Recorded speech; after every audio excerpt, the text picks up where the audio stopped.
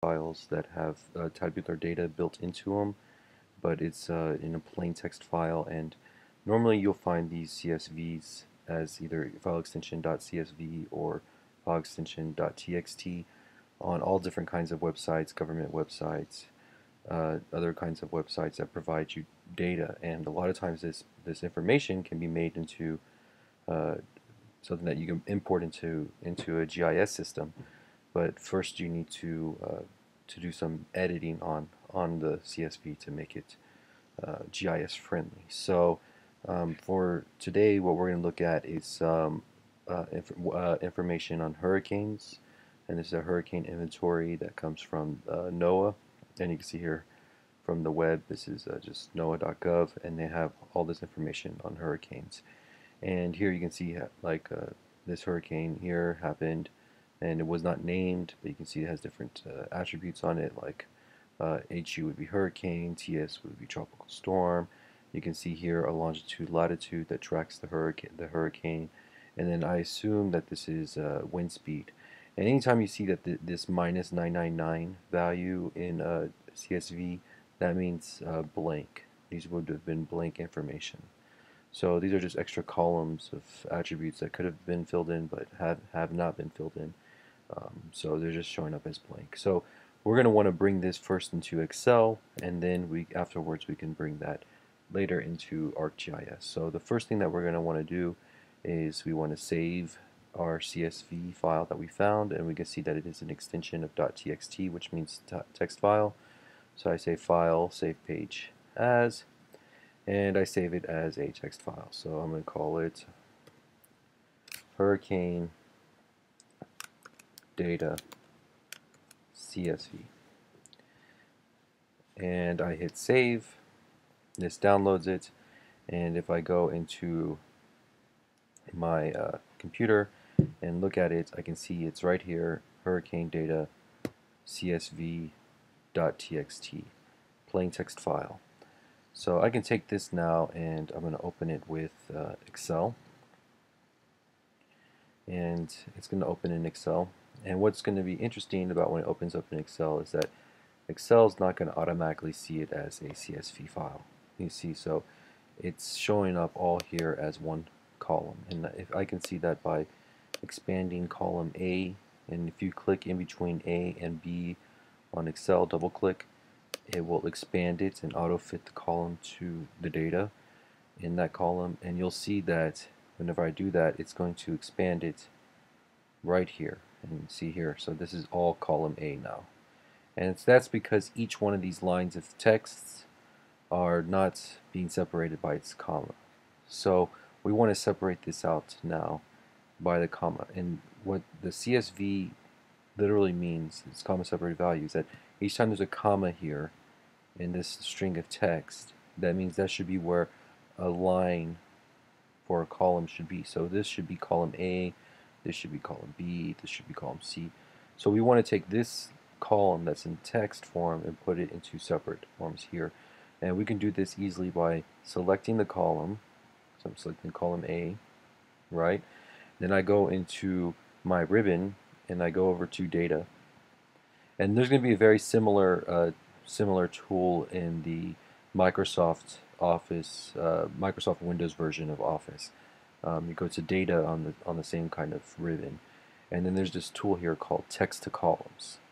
So this tool basically distributes the contents of this one cell across multiple cells, and we're going to choose what the separating value is.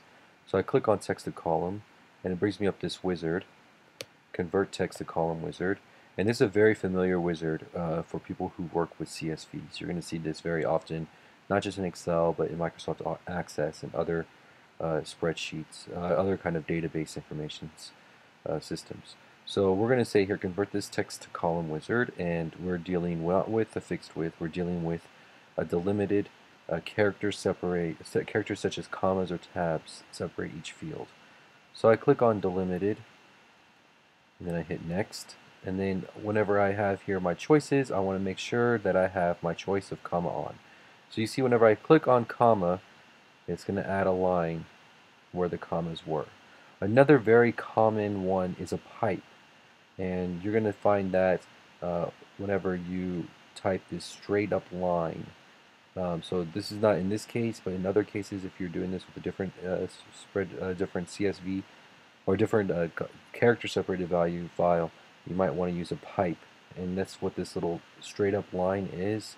And you're going to find that above the return sign if you hit Shift instead of using the slash. So, but we're not going to use that today. We're going to be using commas. So if I click on comma, it's going to go through and drop all these lines in and separate the columns. Another one that's very useful is this text qualifier. A lot of times there's this text qualifier of quotations.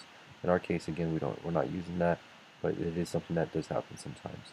And then I hit next, and it gives you all these options to go through each column and decide, oh, this is a number, oh, this is a text. Oh, I never do this because it's something that I can do afterwards anyways, and there's no reason to go through it in the wizard. So I just go ahead and hit finish, and you're going to see now this text file is going to distribute across all the multiple columns. There we go, and now we have it across the multiple columns. So I can see here my different text informations are here. So we have things in here like maybe an attribute for the name of data, or this might be a date information or a date and time. I'm not sure exactly what this value is here. We have here unnamed, right? And then we have here what the category is. And to bring this into ArcMap later, we're going to have to start being a little bit more picky about how we deal with this. A lot of times what I like to do is keep this as a separate spreadsheet here, a sheet within the workbook, and I just make a new workbook. And so, for example, if I'm working with Hurricane Dolly, I'm going to go here and I'm going to rename this one Dolly, and then I'll go back into my raw file and I'll leave this alone, and I'll find Dolly. And if I hit next, you see here is Hurricane Dolly that happened. So then I can come here, and you can find different informations. Actually, let me see if there was multiple Hurricane Dollys, because sometimes there's multiple ones. Yes, there is. There's a 1968, here's a 1974, here's a 1996. Normally you want to get the last one, because that's going to be when they retired the name, and the reason why they retired the name is because the hurricane was so bad that it was actually something that they figure is going to be referred to in history forever. So here's a 2008 hurricane, Hurricane Dolly. So this is the one that I want. So I'm going to go and I'm going to take it, and I want from this until Edward. So I select all those, and I just copy it, and I go into its own spreadsheet, and I paste it. This is going to be useful in ArcMap because you're going to want to have a different spreadsheet for each one. And you can see here there's a lot more information. So those negative 999s went away. There's other informations that are here. You're going to have to refer to metadata to find out what each column means. And what I suggest doing is going through here and adding in different informations.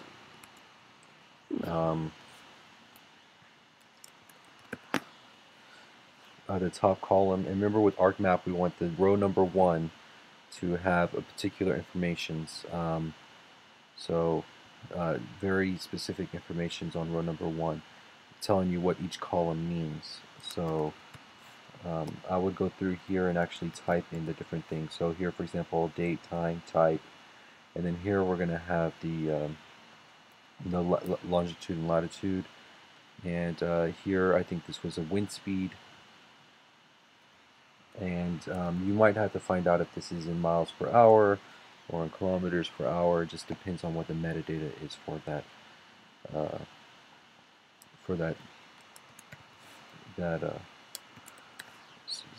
spreadsheet. And then here I can just put maybe attribute 1, attribute 2. So you're going to want to find out what each one of these are, and again refer to the metadata to find those out.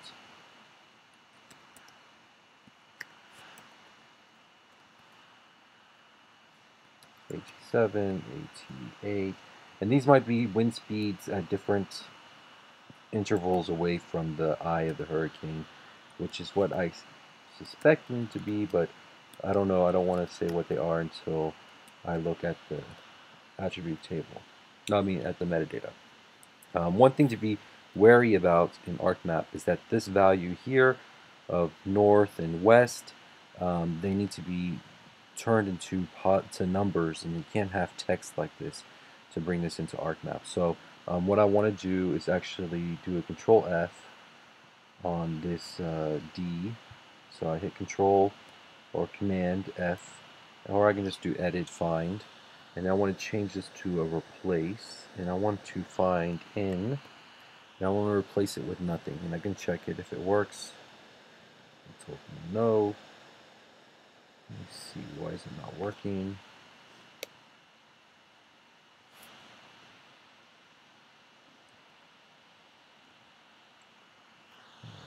Replace. There it goes. So you can see how it replaces each one of the ends, and then after I like it, I just hit replace all, and then they all go away, and that's good. And then the next thing that I'm going to want to do is I want to make sure that this is set up as a number. So I can go here, select it, and format the cells, and switch this from general to a number, and I want to only have one decimal place. Okay, and then the W needs to be replaced with not just a W. We need to get rid of the W's. So we're going to do the same thing with the W. Replace, and we don't want to replace it with anything, but we do want to have a negative sign in front of each one of the W's. So what I'm going to do is I'm going to make a new column right next to the longitude, and I'm going to call it here I'm going to call it fake long, and then here I'm going to call it long for longitude. The reason why I'm calling fake long is because our longitude in the western hemisphere is going to be negative. So this number here needs to equal to this times -1. So what I'm doing is I'm going to click on the cell, I hit the equal sign. This lets me put a formula in. I click on the cell next to it, the one that I want to change, and all I want to do is multiply by -1, and that's going to allow me to convert this to a negative number. And you can see here 84.6 becomes -84.6. And what I can do is that if I double click at the corner where you see a little blue dot, it will autofill, and you can see that it will take that same formula and distribute it across the entire column. And so now we have our true longitude and our true latitude. Now this spreadsheet is ready for ArcMap. What we're going to do when we add it into ArcMap is that we're just going to convert it to XY data, and we're going to use here this latitude and this longitude, and what we can use is the WGS84 coordinate system with these latitudes and this longitude. And just remember that Y is lat and X is long, and you always refer to the other videos on how to add XY data into ArcMap in order to deal with this. So what I would suggest for finally is to say file, save as, and save it as a Excel spreadsheet. So I'm going to save it as an Excel 97, no, where is it? Here it is. 97 2004 workbook, and save it. And that's going to be something that we can bring into ArcMap. And just remember that you click on the dolly. So again, in this video, what we did is that we looked at this raw CSV file. We brought that into our, we downloaded it, we brought it into Excel. We used the tool text to columns to put them into columns. Then we went through and we selected our individual data sets that we were interested in. For example, Dolly. If we're also interested in another one like Gustav, we can come here and select it and then paste it here into the individual sheets. And then afterwards we added names to each of our columns here across the top. and we fixed our longitude, latitude to make them into numbers which are ArcMap friendly. And then we're done. We save the Excel spreadsheet. We open it up in ArcMap. After this, we open up an ArcMap and we add XY data. And this is going to allow us to add our hurricane paths. So thank you for watching the video.